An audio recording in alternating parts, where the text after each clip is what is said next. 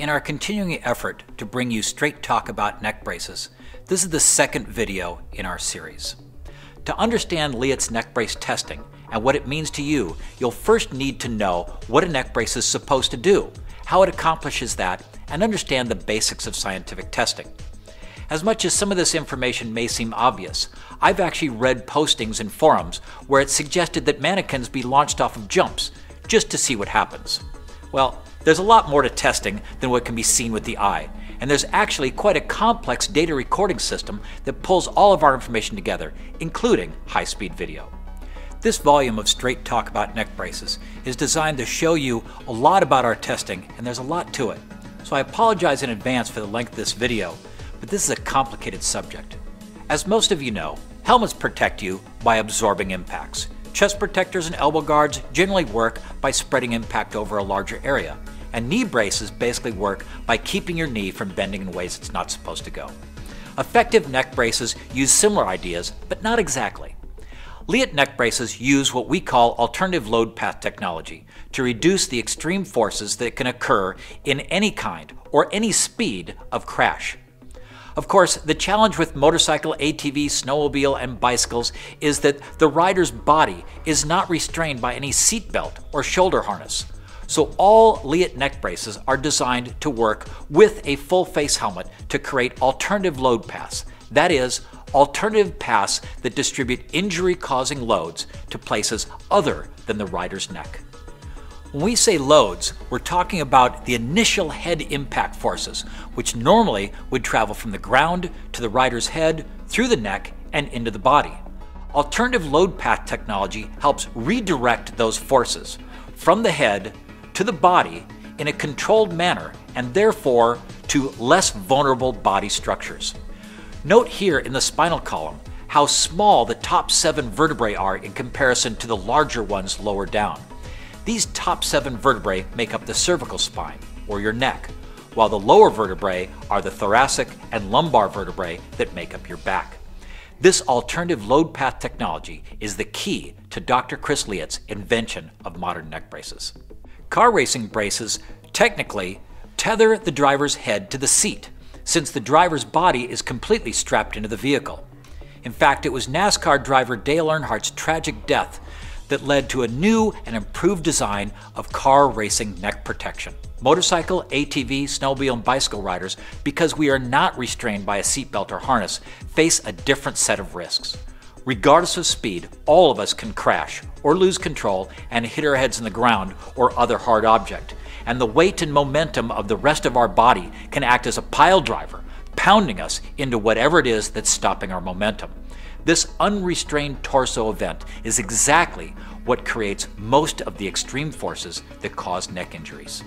The human neck can take a lot of punishment before catastrophic injury occurs, and perhaps that's why some riders choose not to wear a neck brace. But in a perfect storm, in the combination of the worst possible circumstances, any rider, from the fastest, most experienced to the slowest and most cautious, can experience a career-ending, maybe even life-ending neck injury. Now, let me be perfectly clear. No safety gear, no helmet, no brace, no chest protector, no piece of safety gear devised by man can prevent all foreseeable injuries. Just as the bones and the soft tissue of our bodies have their limitations, every piece of safety gear ever made has its limitations as well. Let me now show you how the various parts of one of our neck braces helps prevent neck injuries, bearing in mind that the helmet striking the brace is a key function. First, there's the front helmet rim strike area. There's also the rear helmet rim strike area. Lateral helmet rim strike areas for when your head is knocked from one side to the other and puts pressure there. There's a back flip up.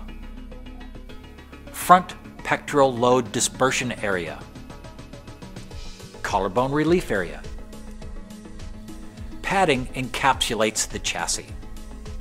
Padding also helps bring the head to a stop, thereby increasing the effectiveness of alternative load path technology, and helps control and reduce rapid brain deceleration, which can cause brain injuries. Padding also actively helps prevent the rim of the helmet projecting over the edge of the brace, which, if happens, causes increased forces on the neck. padding also helps cushion the chin and helps protect the soft tissues around the neck.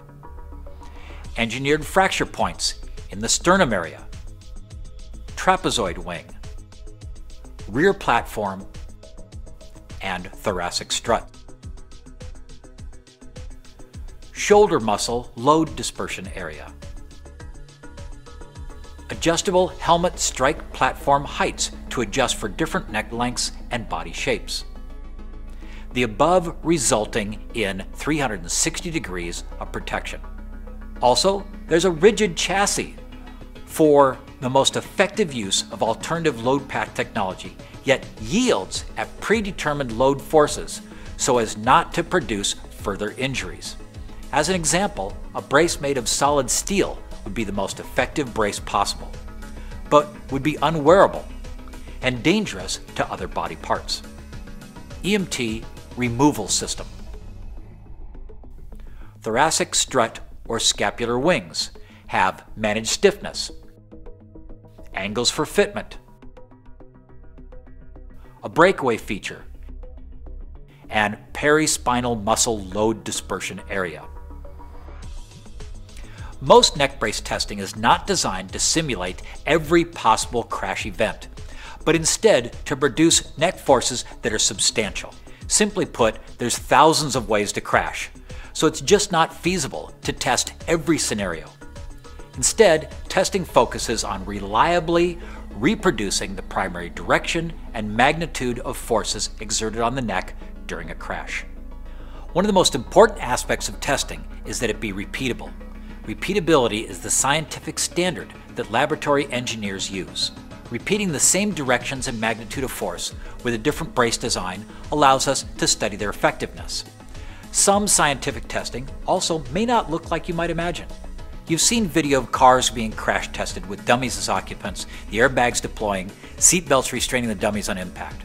These tests are designed for a variety of purposes, and car makers have conducted these tests for decades. But if you had to look at just the forces applied to the neck, you don't need to destroy a whole car. Engineers use test sleds, or bucks, to deliver the impact of a crash. This sled being propelled backwards, simulating a frontal impact, is one example. Testing by organizations such as the SFI Foundation use recognized sled test protocols for restrained torsos to measure forces at the neck. Helmet testing can focus on just the head, the only part of the body it's designed to protect. Helmet tests include, among others, using a drop tower to drop a weighted helmet onto hemispherically shaped steel anvils, or to measure resistance to penetration, heavy steel spikes are dropped onto helmets. These tests, again, may not look much like a crash that you would expect to have, yet they're an important part of helmet testing that was probably used to certify the helmet you currently own. Other tests are a little more self-evident as to why they are done. Some of these are tests that make you feel a little more confident about buying the product knowing that it passed, but still do not look like a motorcycle or bicycle crash. This video shows one of our carbon fiber braces being structurally tested by pulling it with 1,200 newtons of force. This is done to ensure that the connections and hinges are designed well enough to keep the brace together during a crash. The origin of Leatt's neck brace testing goes way back to the very beginning of Leatt before the full worldwide launch. Dr. Chris Leatt, before he had his own laboratory, went to BMW in Munich and obtained their help in testing prototype braces.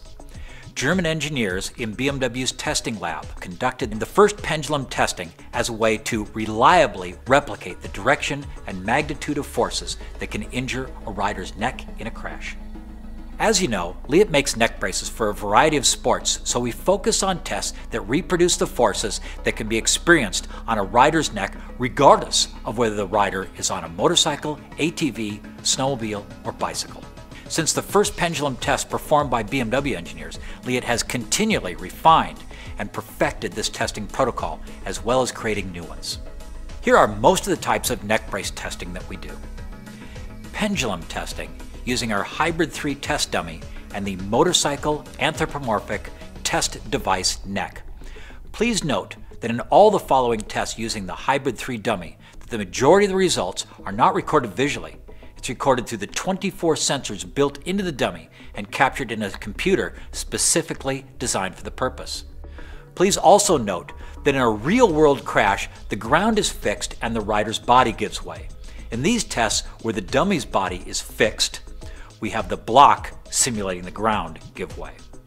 Square block impacts. Type 1 hyperextension, which is standard hyperextension. Here the impact block is set lower in order to hit higher up on the head.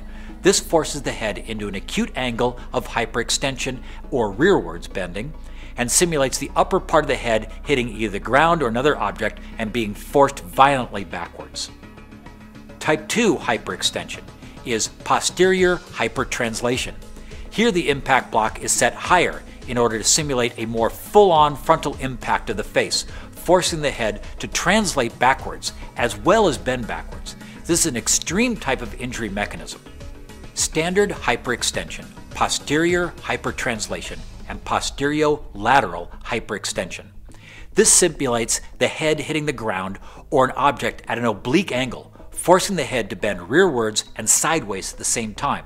Such an impact may cause rotational injuries, amongst others. Hyperflexion.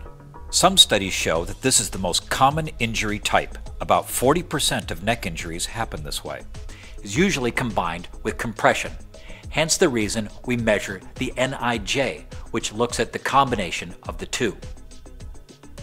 Anterolateral hyperflexion. This simulates the head striking the ground or an object at an oblique angle, forcing the head to bend forwards and sideways. Such an impact may cause rotational injuries, amongst others. Rounded impact block. Secondary hyperflexion and alternative load path theory test. This is our most important test, simulating flexion of the neck combined with compression. Again, this is the most common injury type, and measuring how well the brace reduces those forces and redirects them away from the neck and onto adjacent body structures such as the pectoral muscles and the trapezium muscles. This test shows us how important it is to have protection at the front and not allow 100% of the free forward rotation of the neck. The results speak for themselves. Pure axial loading. Many of the tests mentioned before evaluate the first few milliseconds of a pure compression loading in a crash. We can clearly show that no neck brace can reduce pure compression acting alone, as this brace is likely not yet in contact with the helmet at this stage. This type of loading is a rare occurrence, but may cause injuries such as burst fractures within the first few moments after the crash before the neck brace can intervene. The benefit of the Leatt brace is to stabilize the spine after such a crash and help protect the vulnerable spinal cord and help reduce the possibility of subsequent neurological injuries such as paraplegia or even death. Note in this graph that the first portion of the impact is almost identical between tests with or without the brace. This is the pure axial loading phase, but you can see the reduction of forces later on in the impact as the helmet contacts the brace and the brace is stabilizing the cervical spine. Rear breakaway strut testing on both ours and our competitors' braces.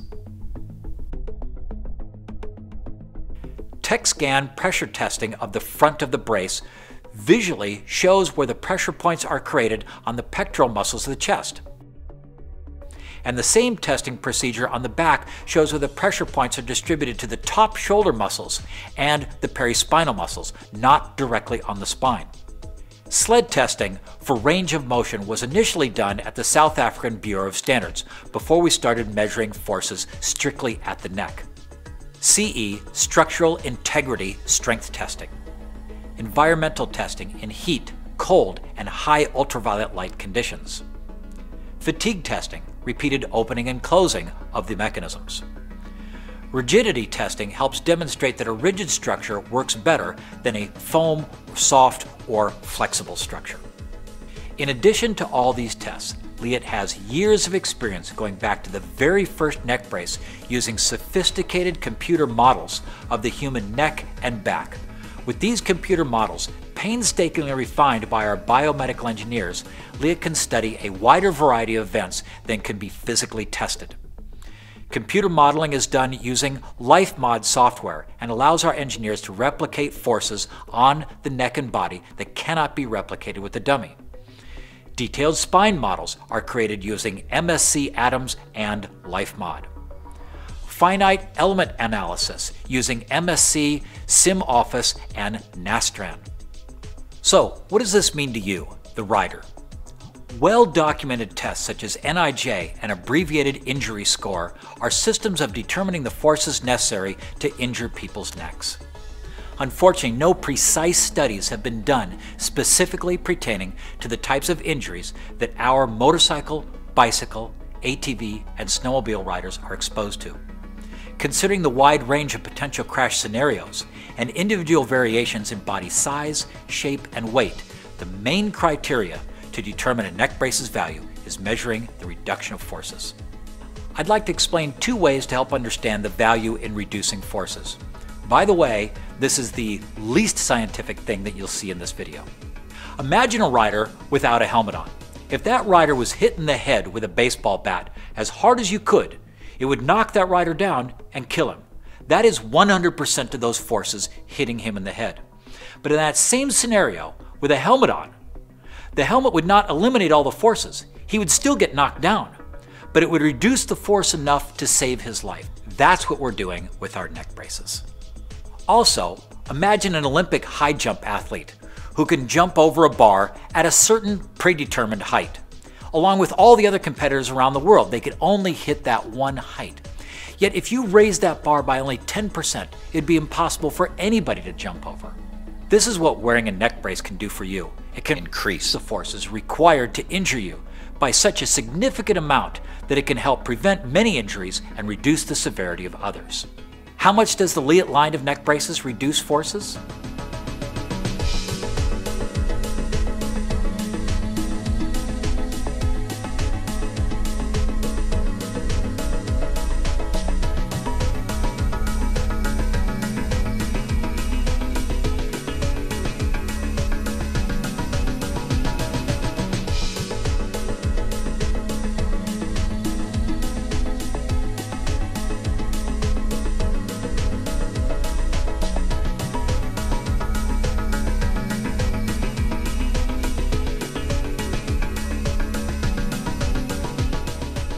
You know, after the first Straight Talk About Neck Braces video was released, my wife said I looked like I was mad.